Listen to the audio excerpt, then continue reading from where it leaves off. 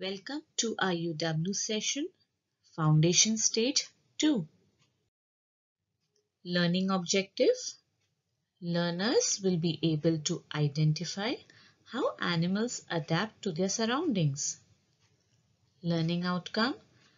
Learners are able to identify how animals adapt to their surroundings. What do you see in this picture? Have you ever been to this place? Can you think how we can adapt ourselves to this climate?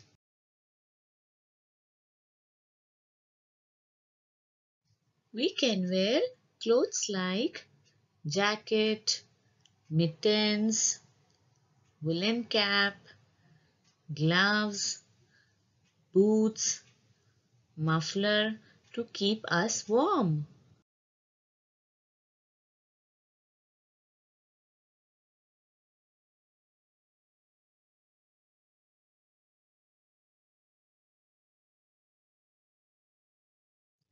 What else can we do to adapt ourselves when it is too cold? We stay at home, sit near bonfire, do barbecue with family. What do you think? How animals will get adapted to this weather? Do you think they will also feel cold as we feel? Where they will go to escape from the cold weather? Let's watch a video to find out.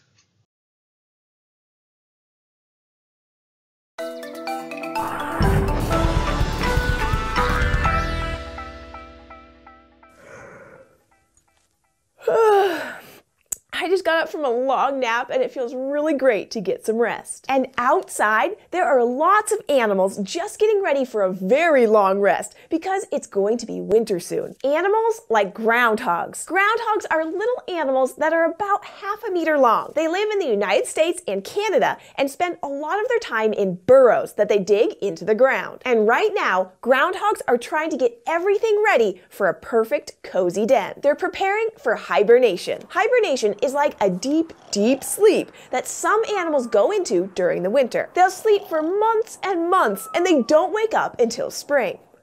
Oh, those animals aren't necessarily sleepy squeaks. Hibernation is a way for animals to survive the colder winter months. You see, animals normally need plenty of food to survive. But during cold winter months, lots of the food that animals like to eat goes away. In snowy, cold places, the leaves fall off the trees. Fruit stops growing, and even the bugs go away. For animals that eat these things, it can be a hungry few months. To survive, some animals will migrate, meaning they'll travel somewhere else where there's more food, like birds that fly to somewhere warmer. Other animals, like squirrels, will store food away to eat when it's cold. But animals like groundhogs can't move somewhere else, and they can't store enough food to last all winter.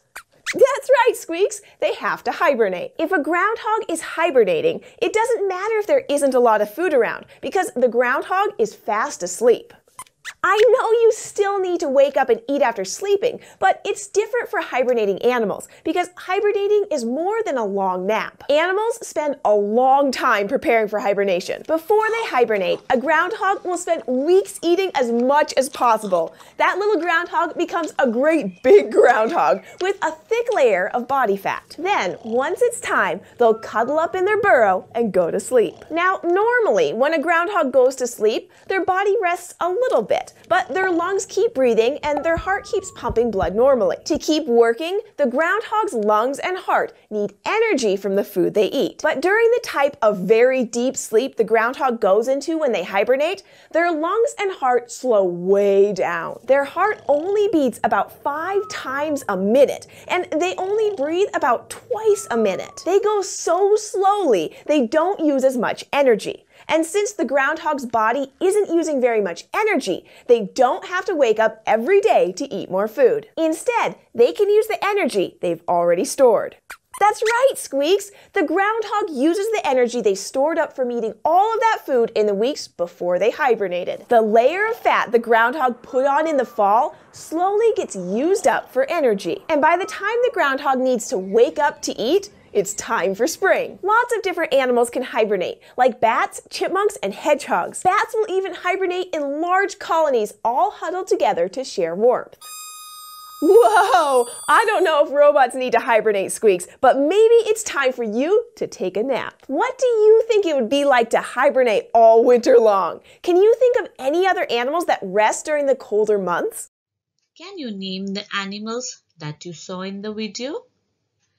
Groundhog, bats, hedgehog, bears.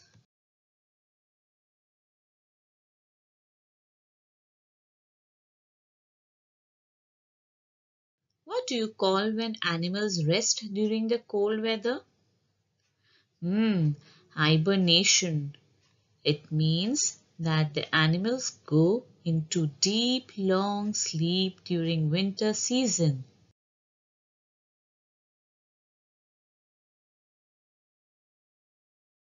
How do animals find food in the winter? Do you think it is easy for animals to find food? The trees shed leaves and are covered with snow. There are no fruits available. It becomes very difficult for animals to find their food.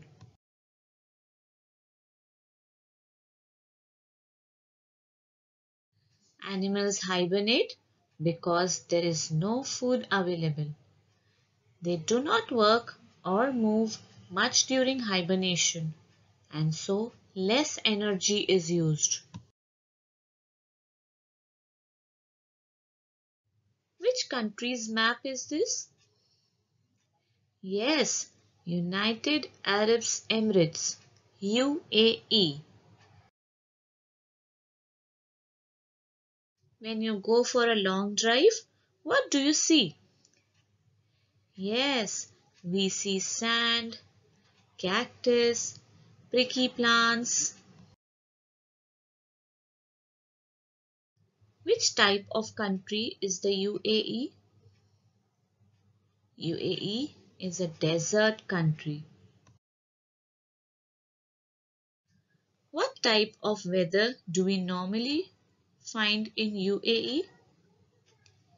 In UAE, we normally find hot weather.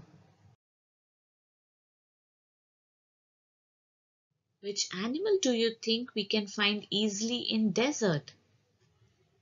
Correct, camels. Arabian orangs. It is also the national animal of UAE. We see desert snake also. Scorpion, desert lizard.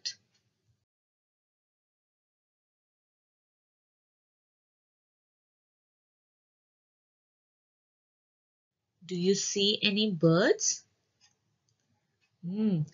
Falcon. It is the national bird of UAE.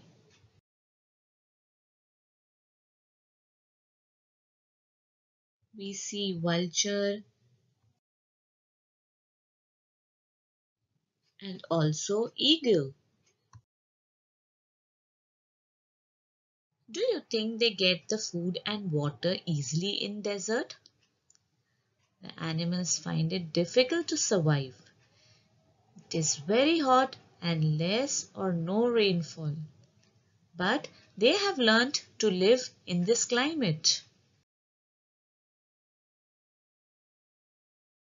How desert animals adapt themselves in the desert?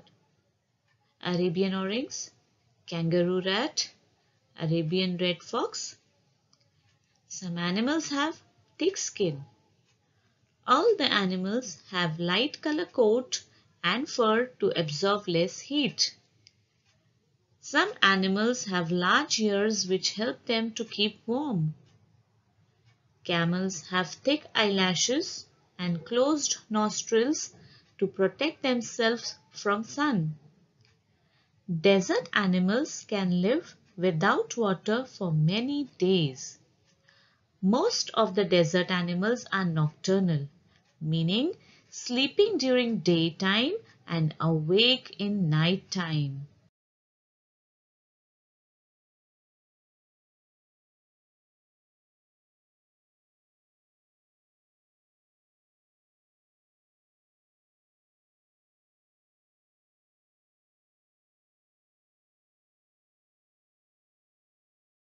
Have you ever played this game? We hide in different places in the garden or park. Do you feel even animals play hide and seek?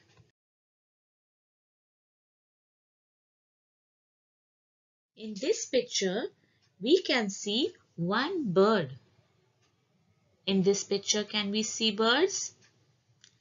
No, we cannot see any bird.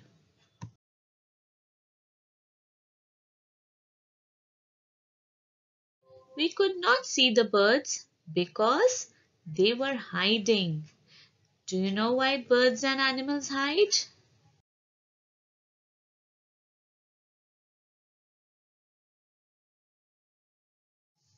Why they need to adapt themselves according to their environment?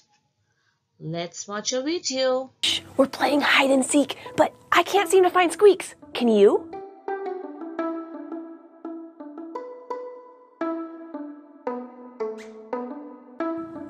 Ha! Found ya! Here at the fort, we're pretty good at hide and seek. You know why? Because we've learned a lot of great tricks from nature. There are lots of kinds of animals that have their own kind of hide and seek. Some animals hide so they can sneak up on their prey. Other animals hide so they don't become dinner. Either way, these animals don't hide behind curtains or under tables like we do when we want to play hide and seek. They hide in plain sight. That sounds amazing, and they can do it thanks to camouflage. One SciShow Kids viewer named Rianne wants to know, what is camouflage and how does it work? Great question. Camouflage is a way for animals to confuse or hide from other animals. Since lots of different animals are either hiding or seeking, there are lots of different kinds of camouflage in nature. One easy way for an animal to camouflage itself is to just blend in with the background. Let's say you take a quiet walk in the woods. What kind of animals would you expect to see? Well, where I live, I might see some squirrels or a deer or maybe a cute little field mouse. And you know what these mammals all have in common? They're all shades of brown or gray. They match the color of the tree bark and the forest floor where they live, and this makes them harder to spot. Lots of animals blend in with their environment, but not all of them rely on their color to do it. Some animals get help from the patterns on their skin and fur. Tigers have big black stripes, which makes them harder to find in tall grass. And the spots on baby deer, called fawns, look like patterns that sunlight makes as it shines down through the trees and grass. So when they curl up among some plants for a nice nap, they blend right in. Now, animals that live in the water have a different environment that they have to blend into. Many ocean animals like dolphins, sharks, and whales are often light gray or bluish to match the color of the water. But they have another trick too. They're lighter on their stomachs than they are on their back. Look at this shark. It's called a gray reef shark. If you were swimming above the shark looking down, its blue and gray back would blend in with the waters of the ocean below it. But if you were swimming under the shark and looking up, its white belly would match the lighter water above as the sun shines through it. You might say this shark is covered from top to bottom. And some animals don't just take on the color or pattern of their surroundings. They camouflage themselves using their shape. Take a look at this guy. Can you see it? It's called the walking leaf, and no wonder. The walking leaf not only has the color and shape of a green leaf, it even has markings on its body that make it look like it's been nibbled on. Now, try to spot this leafy sea dragon. Covered in small fins all over its body, the leafy sea dragon blends perfectly in the seaweed where it lives. The leafy sea dragon even moves like a piece of seaweed, gracefully tumbling around in the water.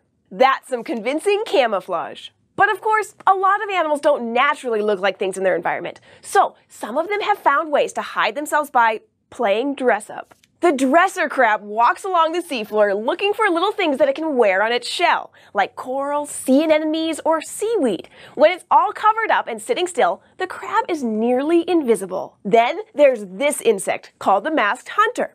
When they're young, masked hunters are covered in tiny hairs. When it throws dust on top of its body, it sticks to the hairs, covering it completely. It's kind of like an invisibility cloak.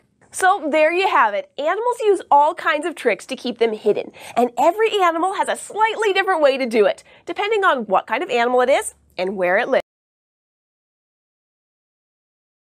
So, we saw how camouflage is a way of hiding oneself by covering or coloring in order to look like the surroundings. Let's play a game. Spot the animals. Come on, children. Can you spot which animal you can see in this picture? Yes, correct. It's a crocodile. Let's see which bird you can see camouflaged in this picture. Absolutely correct. It's an owl. Here comes the last picture. Let's see if you all can spot the animal in this picture.